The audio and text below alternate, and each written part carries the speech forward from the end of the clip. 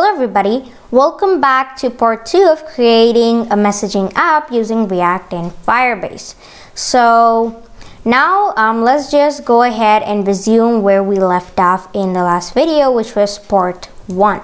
So here of course I'm going to show my screen and this is how our app looked, and now we will go back to app.js and this is how it was.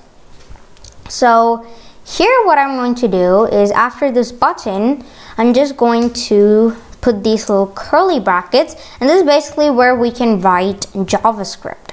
So here we will do messages, which is the array that we have created right over here, and it has all the messages inside of it. And so we will do messages.map, and we will get each message, so message, and for each message what we will do is we will create a p tag with the message, the value of the text that the message has inside of it.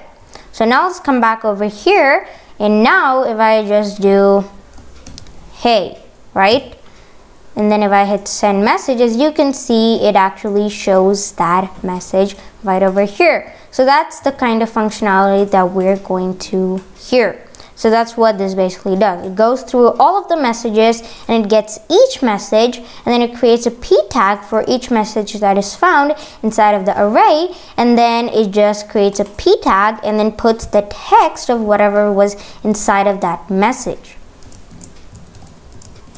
So now the next thing that we want to do is just go ahead and implement functionality which will send the message when we just click enter. So that's the kind of functionality that we actually want.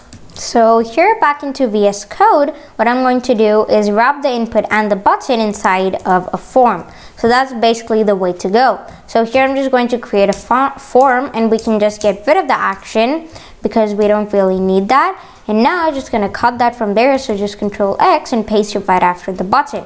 Now if I hit save on that, come back over here, then if I just hit send a message, so I'm just going to do hello, and now if I click enter, as you can see, it actually refreshes. So that's not really what we want. So basically that's the default behavior for a form. So for getting rid of that, what we need to do is just come over here, and where the send messages, we can just take in an e, and here first we will do e.prevent default. So that'll just stop the form or stop the page from refreshing when we go ahead and submit the form. So let's come back here. Now let's do hey, then I'm going to click enter, and as you can see it gets added to the actual messages array. So I can just spam this right here, so I can do whatever I want and it's still going to put it in the array. So that's really good. Now I can just refresh, and yeah, okay, that's looking pretty good. So the next thing that we will do is going to be to go ahead and install Material UI. So it's very simple to install, so I'm just going to go over to materialui.com, and here we are on materialui.com, and I just want to copy this right over here and just paste it there. So npmi material UI/core. Just hit enter, and that's just going to take a while to install. Okay, so as you can see, it's just gone ahead and installed, and we can actually just hide that, and for bringing it back you can use Control B, and again for hiding it just use Control B. Okay, now what we want to do is just make this button to a capital B. Button like that, and then we have to import it. So basically there's a Material UI button, so for importing it what you need to do is import, and like so, from material-ui/core. Okay, now if I hit save and come back here, hit refresh. Okay, sometimes it takes a while to compile, but after that we should see the button. It looks different, it looks good, okay, because it's going to be a Material UI button. Now let's come back here. So as you can see, if you come back to the terminal where you're running it, it'll show you whether it's compiling or whatever it's doing. So now if I hit send message, boom, as you can see. So this is a Material UI button, and whenever you click it, as you can see, there's that little ripple effect, which looks really good. Okay, that's actually very good.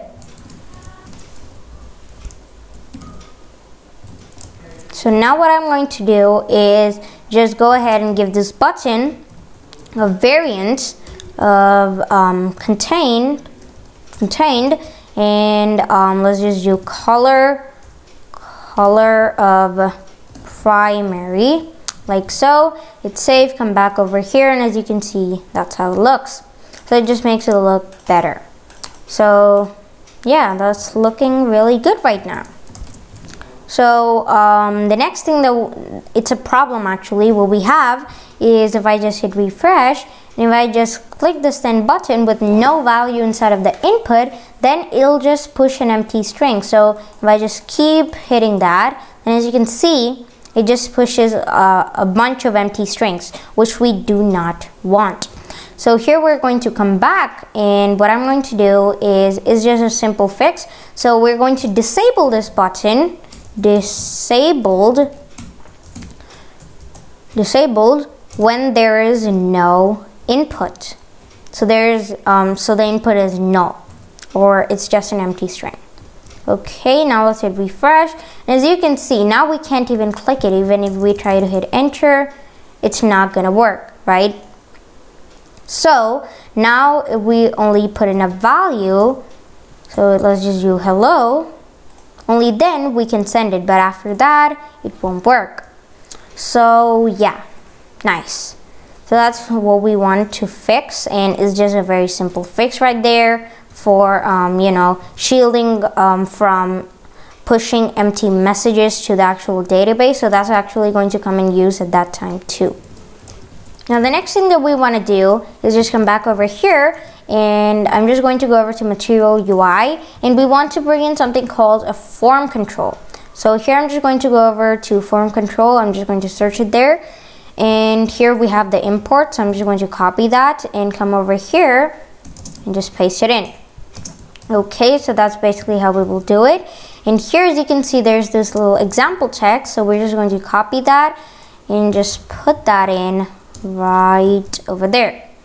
Okay, now we can just delete this HTML4. We can delete this, all of that stuff. Yeah, we can delete that, everything there. We don't need form helper text.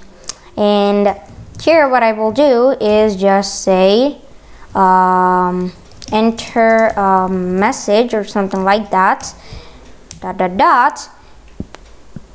and we need to go ahead and import this. So just do that, and also import the input.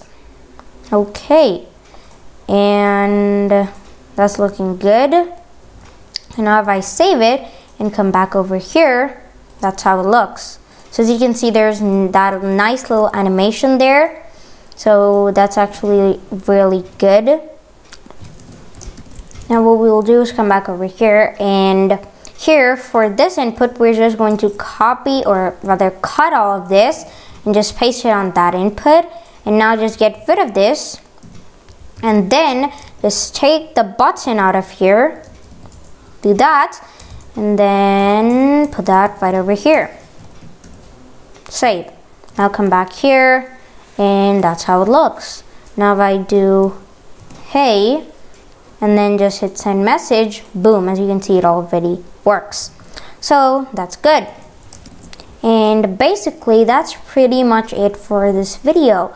And yeah, so in the next video, what we're basically going to do is just make the messages look a bit better, and actually a lot better. And we're just going to create like a message component and render out the messages. So that's it for this video. Thank you guys for watching, and I'll see you guys next time. Goodbye.